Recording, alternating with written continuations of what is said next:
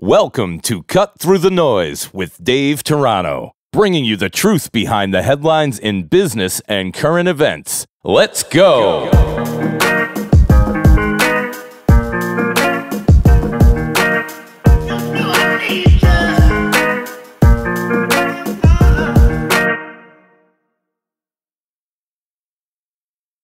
I'm going to get this out on the table right out of the gate and give you the opportunity to not listen to this conversation right now. So here's what I'm going to say. I know that we're going through a lot of challenges today. You know, the world's going through a lot of challenges, our country, and maybe many of you. Some of you may have lost your job, you know, over the last few months, and you're worried about money, and others may be battling sickness or health issues, and then maybe some of you have lost loved ones. So anybody that's going through a real challenging situation right now is not likely going to want to hear about me whine about my refrigerator. So this is your opportunity to just spare yourself in this conversation. Now, I will say that it's not just going to be a whine fest. I do have some ideas and thoughts that I'm going to share as well. But the reality is in the grand scheme of things, my issue with my refrigerator it pales in comparison to some of the real issues that people deal with on a day-to-day basis. So with that said, if you want out, check out now, because I'm going to start. I want to lead off with just a quick story about United Airlines. And a friend of mine has told me this story a few times. I always enjoy it. But a number of years ago, there was a band on a United Airlines flight. And as they boarded the flight, one of the guys happened to look out the window, and the crew from United Airlines was loading, you know, the bags onto the plane. And while they were doing that, the guy happened to notice that they were throwing their guitar cases around. And then when they landed and went to baggage claim to get everything, their guitars were broken. And when they tried to resolve the issue with United Airlines, it was a nightmare. United Airlines made it really, really hard to solve the problem. They didn't take responsibility. They multiple calls that kind of, weren't getting things done, and it just became a headache. And so these guys who witnessed the problem were kind of left there like, United Airlines doesn't even care. They're not even looking to fix it. They don't take any responsibility for it. So in response to that, they decided we're going to write a song called United Breaks Guitars. And they made a video with it as well. And they released it on YouTube, and I believe as of yesterday or this week, it's got like 200,000 watches or whatever. I mean, it's significant. And somewhere along the way, I believe United Airlines made things right. They actually, and I think it had something to do with how this video took off. But I think United Airlines, and a friend of mine used this phrase at the time, they had a culture. A culture of systemic, plausible deniability. It was almost like, I don't know if it was intentional or unintentional, where it just kind of bled through its employees, where people just really didn't care. They didn't care to take responsibility or resolve problems or really make the customer experience good. It just wasn't there. So this whole systemic problem, United, I believe, acknowledged it and ultimately decided to make things right. So I think today everything's cool with it. I reference that because it just reminds me of my current experience with Samsung. So I'm not going to spend the whole time talking about Samsung. I'll just say this. I've been a loyal Samsung customer for years. I bought multiple products over the course of my life. It started with a TV, which was excellent, and I swear by it. I think it's a fantastic TV. And I've recommended them to other people as well. When we did some work to the house, the kitchen and the laundry room, my wife and I decided, hey, let's just go with Samsung. I never researched any of it, so I take responsibility for that. But we have all Samsung appliances in the house. And they've been okay. I'm not going to say every one of them is bad, but we've had some issues. The first issue was with the washing machine, with a motor started grinding, and because it was under warranty, Samsung sent a technician out. The guy said, "Look, I can fix this. I have to replace the motor. When you wash towels," he told us, never put more than 3 in the washing machine. And when you look at the size of the washing, I'm thinking three towels. Are you kidding me? That barely covers the bottom. This washing machine is huge. But what he said is you just can't do it. It can't hold more than 3 towels. I'm thinking, why do I need this? It's like buying a bag of chips. You got this giant bag of chips, and it's about 1/3 full with chips. That's what it was like. That's what he's basically suggesting for the towels, which is fine. We never loaded it up. We'd usually put maybe 6 or 7 towels, but he told us 3, fine. He fixed it, put a new motor in. We've been fine. We just don't put that many towels in anymore. Good. The other thing that was happening along the way, almost out of the gate, was the ice dispenser in the refrigerator would freeze and not dispense ice. We'd have to try to, thaw it out and take it apart. Called Samsung. It was under warranty. They sent a tech out, and he did something to fix it. But while the guy was here, he said, this is a problem in these refrigerators. It's a common problem. I fixed it. I hope it, hopefully it lasts. So fine, I didn't think anything of it. But a few months later, it froze up again, and it wouldn't stop. We called Samsung, and by that time, it was out of warranty. And Samsung said, sir, it's out of warranty. You're going to have... I said, no. This has been a problem since the beginning, and the tech said that. I'm a loyal customer. I've purchased multiple products. I expect you to fix it. So they agreed. They came out. They sent a tech. This time, though, the guy said, this is a problem. It's a common problem in the refrigerator, and it can't be fixed unless I replace the circuit board, something to do with the circuit board. And he said, now Samsung will cover that because they know it's a problem. I thought, okay, interesting. Okay, that's fine. So he replaced the circuit board, and everything was fine. And it has been fine for, I'm going to say, about a year. And now the refrigerator is 3 years old.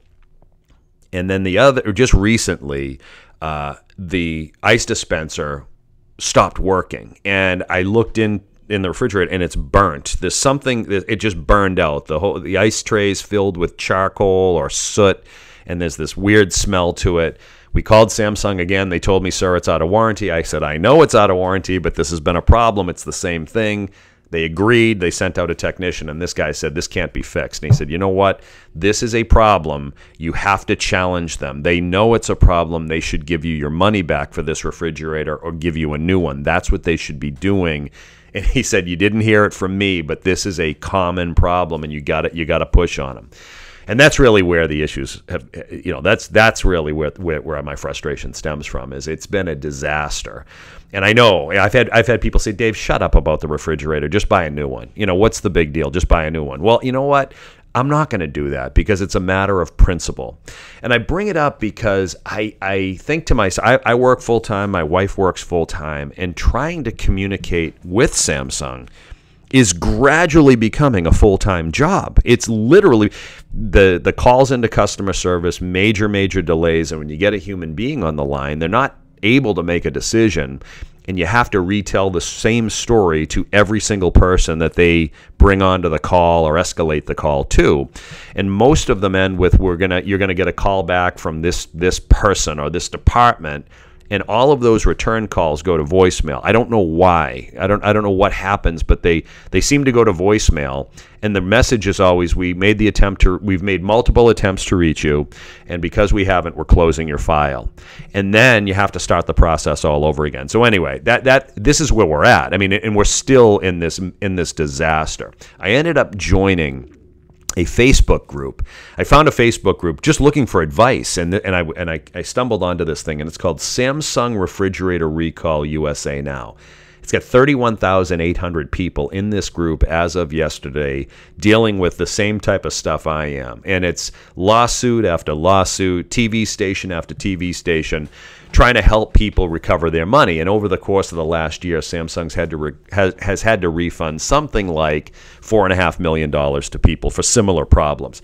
Here's the deal. I know that things go wrong with products and services. I get that. I'm not unreasonable. Here's where I want to focus, though.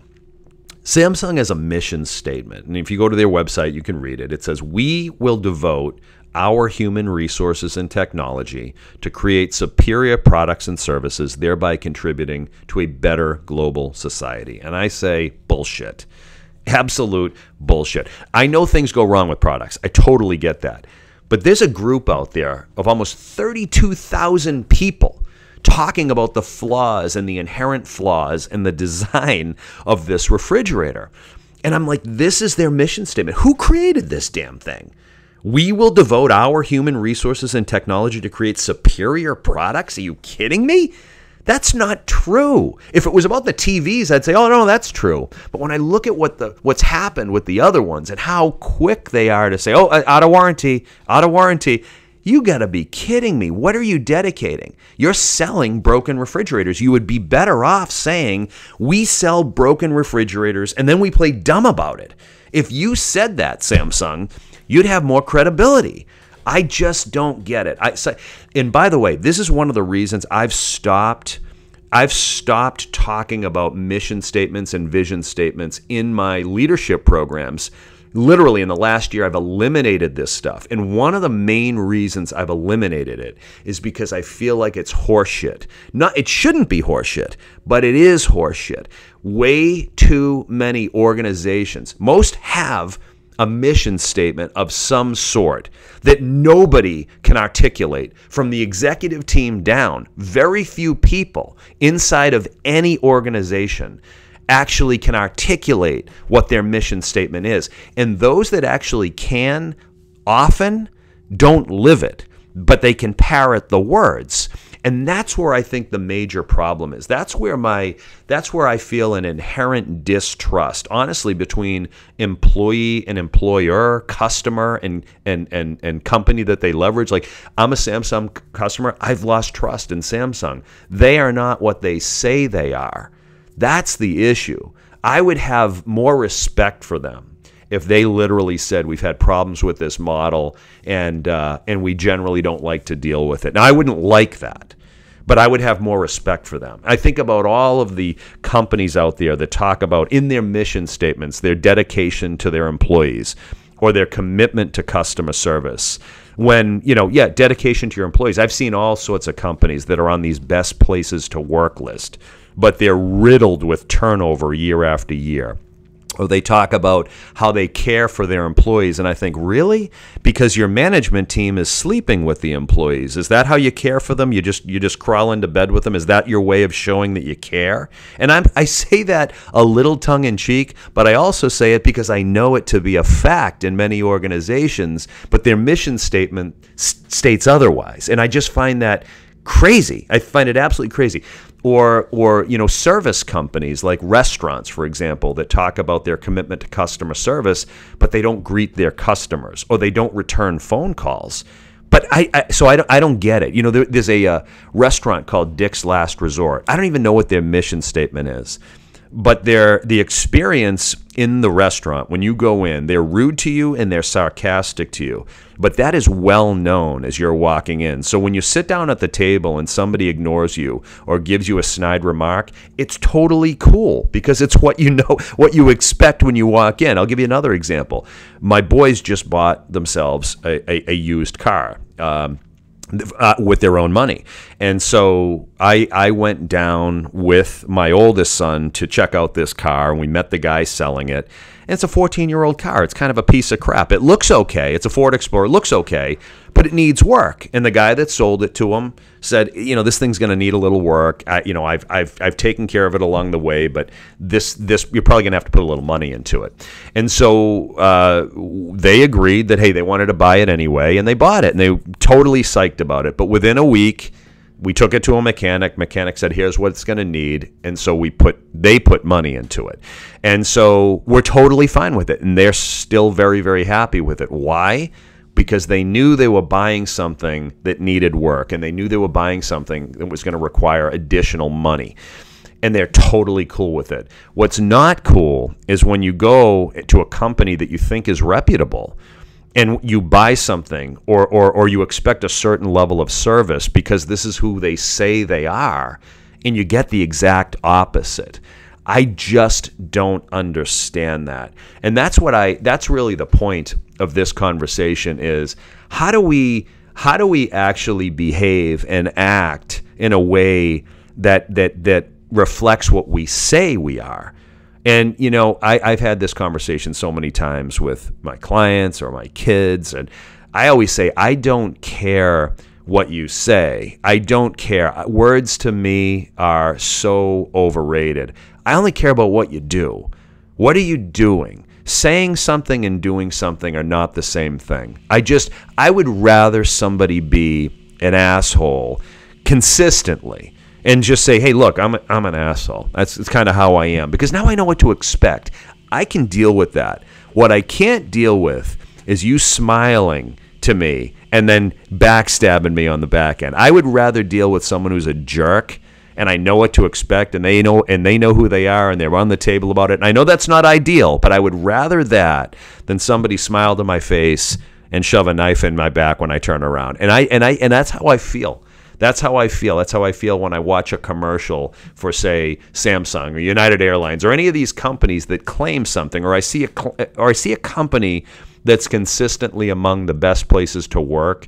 When I know and their employees know that that's not who they are, it's not what they are, that plays in the minds of people. That causes people to say, wow, that ain't cool. We say we're this, but we're not this. So for all of you out there that have taken the time to create a mission statement, just ask yourselves, who created this thing? Is this a reflection of what we want people to think we are? Or is this actually who we are? And if who you are is not what you want to be, then maybe you need to make some changes to that as well. So if anybody out there is a Samsung employee or knows a Samsung employee that is listening, or I want you to share this with them, and I want this thing escalated. I want the people at Samsung to know that what's actually happening on the ground floor in no way reflects the mission statement of the organization. And if you want to build trust, and maybe you don't, maybe you couldn't care less, and that's kind of how I feel. But if you want to have a trusted relationship with your customers, then be what you say you are. Escalate this thing, and please share your stories with me. If you have any issues with customer service, or you feel like you've been wronged by a company like Samsung, let me know about it. People need to know about it, and we need to elevate the game out there. Thank you very much. You've been listening to Cut Through the Noise with Dave Toronto. Please subscribe, and for more information, check us out on Instagram at CTTN Podcast.